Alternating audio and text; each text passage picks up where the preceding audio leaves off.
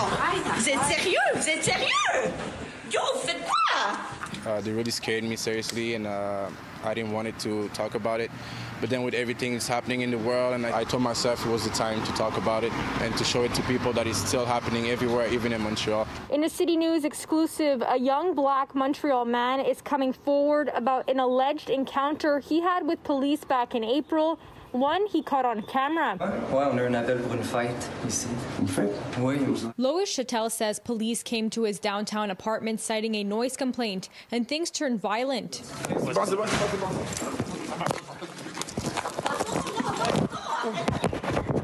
They were like, oh, we need to go in to see like what's happening. So I was like, okay, you know what, just come in because I have nothing to hide. Tu veux rentrer? Oui. Ouais, tes amis sont partis, hein? Personne n'est parti. 3 police officers went inside. Lois says it was just him and his girlfriend. Sors dehors, sors dehors. Donne dehors, sors, s'il te plaît. C'est quoi ton nom? Sors. And then they wanted my ID, and I said, okay, I'll give you my ID, but just get out of the house. And they said no, and I said, can you get out, please? They just jumped on me, and they told me I was under arrest. They jumped on me, they put me on the floor, and they handcuffed me. And Lois ended up with a head injury, a swollen lip, and a bloody floor. Plus, he claims threats from officers that he'd be taken to court for fighting them. Vous êtes sérieux? Vous êtes sérieux? They should stop right there, you know, he has the right to be there. There's no noise, thank you, go home, you know, and that should be the situation, and that's what we see with other people. So then keeps on coming, he's like, okay, come in, come and see. That's a huge mistake, you never do that, because if you let the police in, of course, you know, there's a risk. Police officers can only enter a house under special circumstances, when they have a warrant, when there's a pursuit, but that is something else, or when they are invited.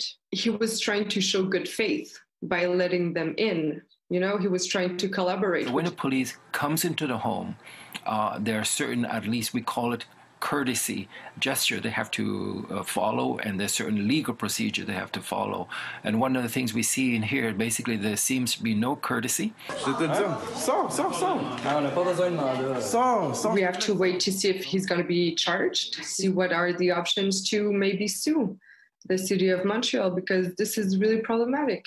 So far, no complaints have been filed with the Police Ethics Commission, something anyone can do, not just the victims. We contacted Montreal Police, and they tell us they can't comment on specific files, but say that any citizen who wishes to file a complaint can do so online, deontologie-policière.gouv.qc.ca/commissaire. Referring to Lois's specific video that City News alerted the police to, they say the video will be sent to the manager for appropriate follow-up. Find ways in order to make both the homeowner and the police officer understand that there are better ways to handle this, because we see it time and time again. I wish the police could just like cooperate with us, because we do cooperate with them. Vous êtes sérieux? Vous êtes sérieux?